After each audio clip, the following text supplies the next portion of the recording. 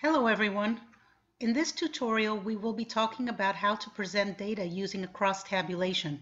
I will first show you how this is done by hand, and then I will show you how to get Excel to do this for us. So what is a cross-tabulation?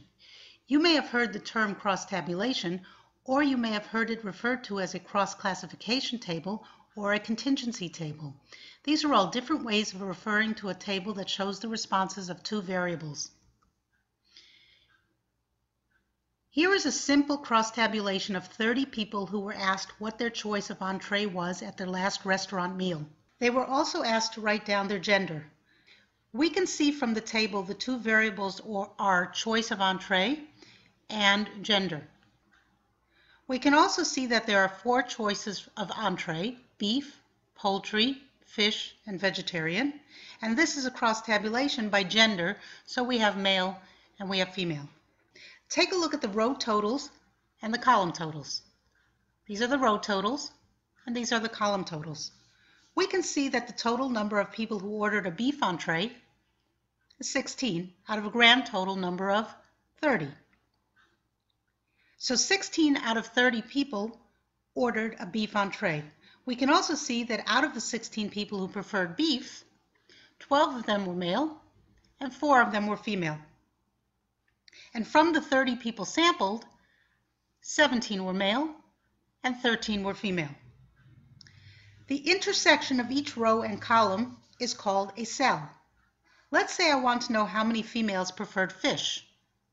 I would look here in the column of females and the row of fish, and the intersection of female and fish is 2. So 2 out of the 30 people were females who preferred fish. We can look for patterns in the data more easily if we convert the numbers into a cross-tabulation based on percentages. Here is how we would do that. On top here we have the original data as it was first presented as frequency counts in each cell. Below here we will construct an overall percentage cross-tabulation. Let's first start with the row percentages. Since the first row has 16 people who ordered a beef entree, and that is out of a total of 30, we would say 16 divided by 30, or 53.33%.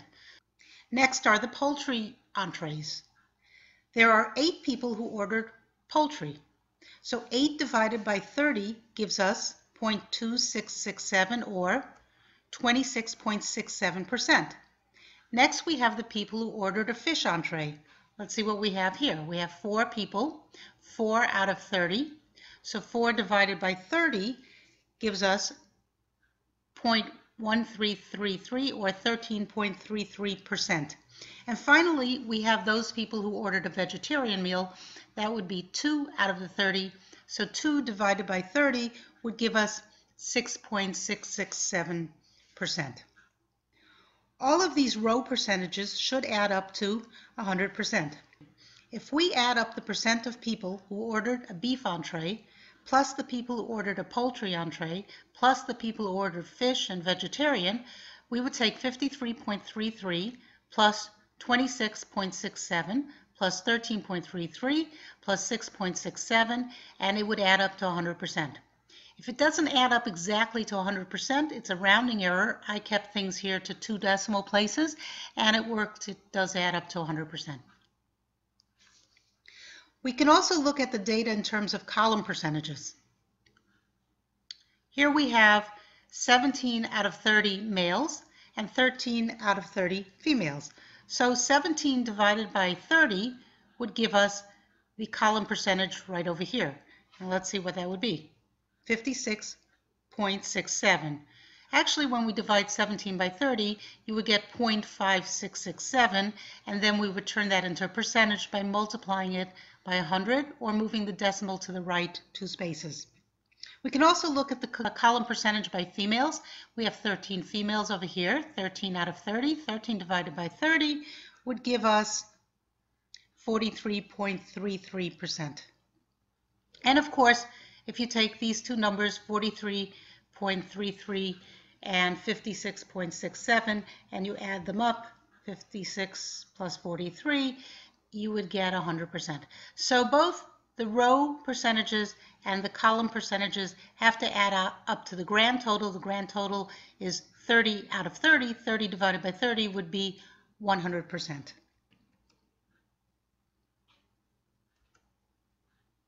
So here we have the beginnings of a cross tabulation based on overall percentages. Now let's fill in the rest of the cells. You can see that there are still 8 cells that need to be filled. Let's start with the first cell, the intersection of beef and male, right over here. So how many people were both male and ordered beef? If you go back to the original table, you will see that 12 males ordered beef. To turn that into an overall percentage, we divide 12 by 30 and we get 0.4 or 40%. 12 divided by 30, 12 males who ordered a beef entree divided by the grand total of 30 gives us 40%. Now let's do that for the males who ordered poultry, then the males who ordered fish, and then the males who ordered a vegetarian entree until we fill in all of the column percentages. So how many males ordered poultry? There were 3 males who ordered poultry. 3 divided by 30 is 0.1 or 10%. Next we have 2 males ordering fish. So 2 divided by 30 is 0.0667 and that's 6.67%. And finally we have the males who ordered a vegetarian entree, which were none. 0 divided by 30 is 0%. Now take a look at each individual cell here, 40%, 10%, 6%, and you'll see that 40 plus 10 is 50, plus 6.67 would be 56.67%. And so that would be the column total for the males. And all of these should add up to 13.33 plus 16.67 plus 6.67 plus 6.67. If you add up down this column of females, you get 43.33%, and 56.67 plus 43.33 should add up to 100%. So down each column, everything adds up to the total, and the totals for male and female add up to 100%. And the same works across the rows. If you add up 40% plus 13%, you get 53%, 53.33. If you add 10 plus 16.67, you get 26.67. If you add 6.67 and 6.67, you get 13.33, and 0 plus 6.67 gives you 6.67. And then if you add up this entire column here, which are the row totals, right, for beef, poultry, fish, and vegetarian, add them up, and you get 100%. So whether you go up and down or across, everything has to add up to the grand total of 100%. This table is an overall percentage distribution. Now we can take this overall percentage distribution and turn it into a row percentage distribution or a column percentage distribution, depending on how we want to look at the data. This table is an overall percentage distribution. Now we can take this overall percentage distribution and turn it into a row percentage distribution or a column percentage distribution as well. What you are looking at here is an overall percentage, and we got that by taking each of the cell counts and dividing it by the grand total of 30. Let's start over again with the original cross tabulation filled with count data. We see the grand total now is 30, and there are 17 males and 13 females. This is the original table. Well, let's suppose we want to know the percentage of beef entrees that were ordered by males. How would you calculate that? Well, the number of males who ordered beef entrees are 12, and the total number of beef entrees are 16. 12 for the males and 4 for the females. So the percentage of males who ordered a beef entree would be 12 out of 16. So we would take 12 divided by 16 and get 0.75 or 75%. So here we are saying that 75% of the beef entrees were ordered by males.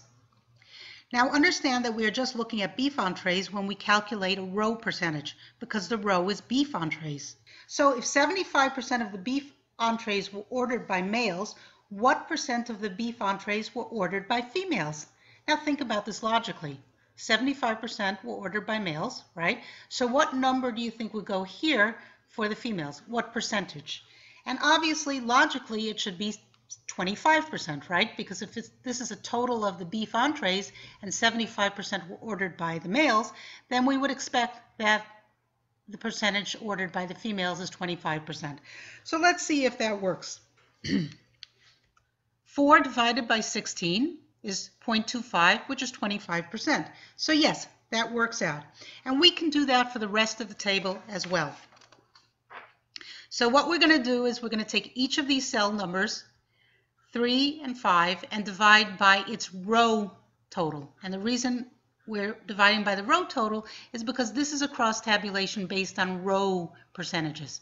We'll do this again in a couple of minutes as a column percentage, but right now we're looking across as rows, and so it's a row percentage. So next would be the poultry. So that would be what? 3 out of 8. This would be 5 divided by 8. This would be 2 divided by 4, right? This would be 2 divided by 4. And this would be the table we would get. This is a cross tabulation based on row percentages. And here's what the table would look like in its final form. We get rid of the totals for the male column and totals for the female column, and now we're just looking at the table across each row. All right, let's see how this would work for column percentages.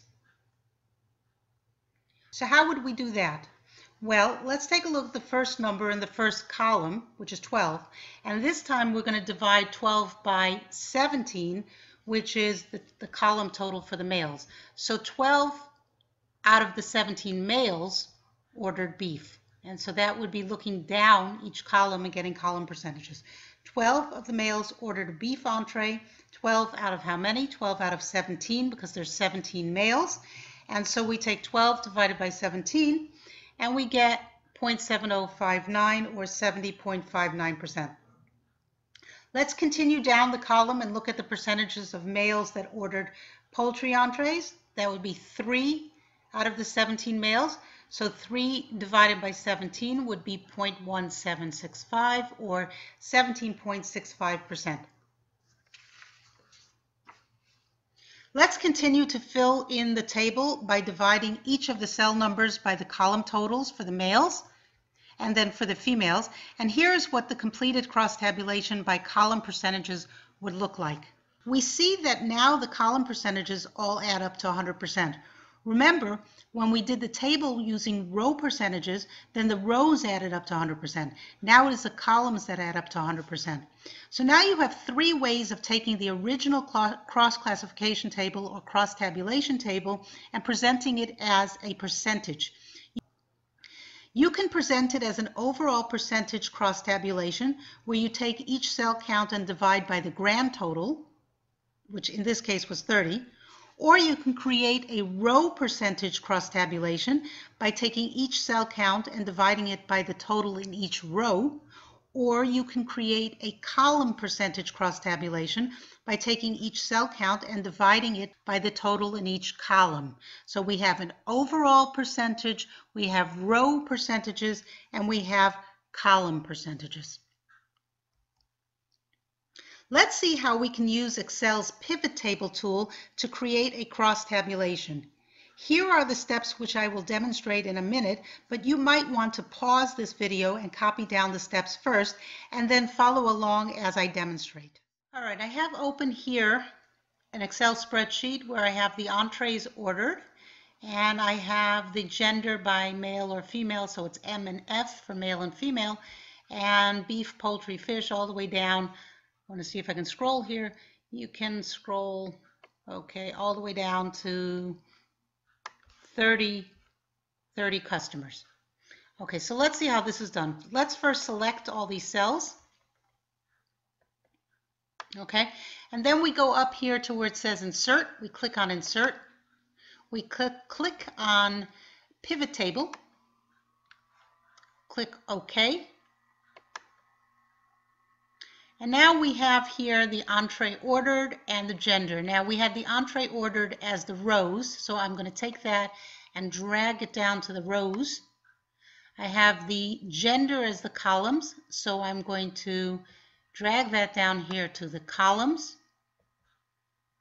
And then we're going to have the customers as the values, And now we click on the sum of the customer, click on value field settings, and we don't want the sum, we want to change that to count. And then we click OK. And that's all there is to it. This is a little messy here, so what I would do is format the cells better. Well, how would I do that? You select this column.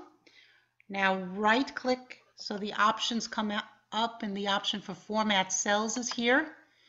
And then I would change that alignment to be centered.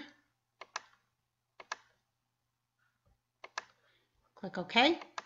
And now you can see this was moved over and centered. I'm going to do that for column C also. Let's center that.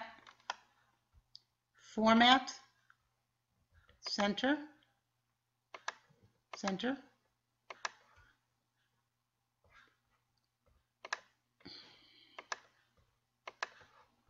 Click OK. And we could move that over so that it's a little bit wider. There we go. And you could play around with this and make it look nicer, but there's your basic cross-tabulation table. You have the rows and you have the columns. One important issue that comes up from time to time with cross-tabulations is something called Simpsons Paradox. And this comes up when we deal with what is called aggregated data. Aggregated data is a combination of data from other cross-tabulations or other data that is put into a nice, neat table. And the problem is that sometimes when we aggregate data, we see relationships or trends that we didn't see in the original separate cross-tabulations. And the reverse is true as well. Sometimes we see relationships in the unaggregated data that we don't see when we aggregate the information. What that means for us is that when we see patterns or trends in data, we need to realize that these trends may not hold true when we look at the data from a different perspective. Let's take a look at an example of Simpsons Paradox. A very good example of Simpsons Paradox involves the batting averages of players in professional baseball. It's possible for one player to have a higher batting average than another player during a given year, and again in the following year, but to have a lower batting average when the 2 years are combined. In this cross-tabulation, we can see the unaggregated data on the left side for Derek Jeter and for David Justice. In both 1995 and 1996, David Justice had a higher batting average than Derek Jeter. He had .253 and 3.321, and you can see those numbers are higher than Derek Jeter's. So both years we see that David Justice had a higher batting average. Now suppose we aggregate or combine the data from the 2 years and compile a batting average for those 2 years together. When we do that, you can see the combined column shows Derek Jeter's batting average as higher than David Justice, .31 compared with .27. This is a great example of when data is looked at one way, broken down, and then the very same data is looked at in a combined or aggregated way, the results are different. Why does this happen? Well, the answer is different for different situations, so you have to look at the original data more closely to understand why this happened. In this particular case, it looks like there's a big difference between the years in the at-bats. Derek Jeter had only 48 at-bats in his rookie year and 582 at-bats the following year. That's a huge difference. David Justice also had a large difference in his at-bats between 1995 and 1996. So when the data is looked at year by year, David Justice comes out on top. But when the data is combined, then we get a different result. And this phenomenon is called Simpsons Paradox. I hope you enjoyed this tutorial on cross-classifications, otherwise known as cross-tabulations. Be sure to explore more ways to present data, including scatter diagrams, trend lines, and various bar charts. All of these can be constructed by hand, but can also be created using Excel and other statistical or graphical software. So have fun, learn something, and be creative.